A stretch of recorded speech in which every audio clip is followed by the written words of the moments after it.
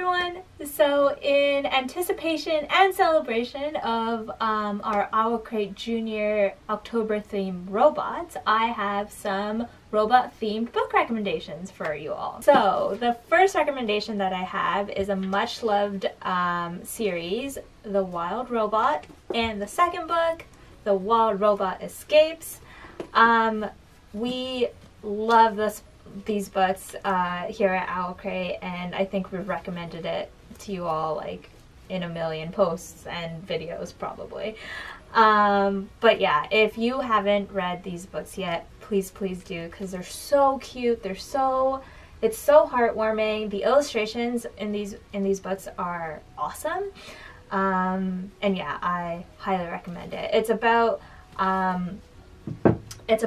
Roz, this robot who ends up on an island, stranded and alone, and she comes to life, and she has to like figure out what it means to be a robot and to be alive on this island.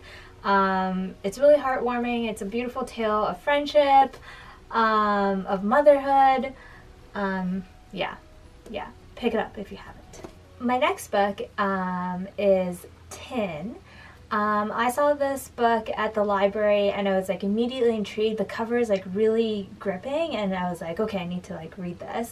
And it was really good. So it's about a robot boy named Christopher who is a robot, but he thinks he's a real boy, and he works for this mechanic who makes these like loyal robots who are also like all his best friends. But then one day Christopher realizes that he's not a real boy and he gets taken away by the authority. And these robot best friends have to go and save him. And it was such a fun read. It was a really unique story. It kind of had the vibes of The Wild Robot in terms of like what it means to be human, what it means to have a soul. Yeah, it was a really good book. And I would recommend this for like higher middle grade readers just because the language is a little bit more advanced. But yeah, definitely would recommend this book. So my third book is an illustrated middle grade novel called Weird Little Robots. And this book is so cute. The main character, Penny Rose, I really related to her. So she is, at the start of the book, she's new in town, and she doesn't have any friends, and it's tough for her to make friends. But her hobby is making little robots, and she loves doing it. And then she befriends another girl who kind of helps her create this like robot town. And then one day they start to discover that these robots are coming alive. And that's kind of like what the book is about. And there's also a super secret science society in this new middle school that she's at, which I really loved because I've always wanted to be part of a super secret science society. So yeah, this book is awesome. The illustrations are great. And yeah, I would really recommend this book. My next book is a picture book called The Iron Giant.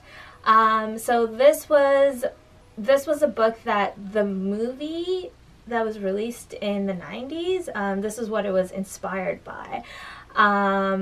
But I've never personally watched the movie, and it's my homework for the weekend. But apparently the book and the movie are quite different. So keep that in mind if you check out this book. But for those of you who haven't watched the movie or read the book, the Iron Giant is this huge mechanical robot man, and he's terrorizing the people around him, and he likes to eat metal, so he like goes to the farmers' fields and like starts eating like tractors and plows. And the main character, Hogarth, this boy, he's like the only one who is like brave enough to deal with the Iron Giant, to talk to him and like be friends with him, and he has to like somehow help the Iron Giant find his way back home. So yeah, very different from the movie apparently, but the illustrations are gorgeous. It's worth it just for the illustrations. Yeah, so check it out. My next book is Robot Dreams. It is a wordless graphic novel, and I read this yesterday at the library and I almost started sobbing. This this graphic novel was awesome. I was so blown away by how moving and how much story and plot there was without any text in it. But it is about a robot and a dog, and they're friends, and they go to the beach one day, and the robot becomes like really rusty and immobilized, and so he can't move, and so the dog kind of abandons his friend and starts looking for new friends to hang out with. Meanwhile, the robot's sitting on the beach daydreaming about what life could be, and it's really touching. It's a little sad, and it's this beautiful story about friendship. My final robot book recommendation is Rabbit and Robot by Cece Bell. Cece Bell also wrote this awesome middle grade graphic novel called El Defo, which I really love. But Rabbit and Robot, I think there's two books right now. There's Rabbit and Robot, The Sleepover, and Rabbit and Robot and Ribbit. And these are really, really cute, like early chapter books. They're perfect for like 6 to 8-year-olds. And it's about Rabbit and Robot and their friendship, and it's super cute.